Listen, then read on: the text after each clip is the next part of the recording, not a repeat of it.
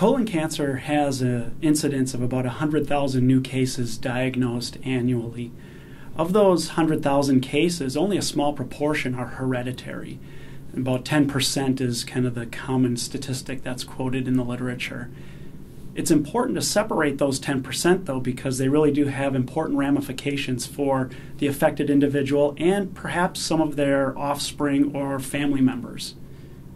Screening for hereditary colon cancer is really important because it can help identify presymptomatic or asymptomatic individuals within the family. Furthermore, using a comprehensive approach like the test that we've developed here really helps to further clarify which patients might actually have a hereditary colorectal cancer disorder.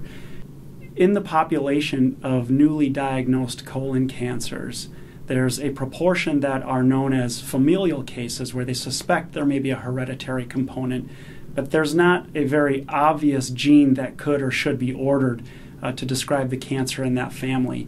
And then there are more of the classical hereditary colorectal cancer syndromes. The panel that we've put together combines some of these common genes with some of the rare hereditary disorders. And so profiling individuals who we suspect to have a hereditary colorectal cancer syndrome, but maybe not one of the classical hereditary colorectal cancer syndromes, would really benefit from this style of testing.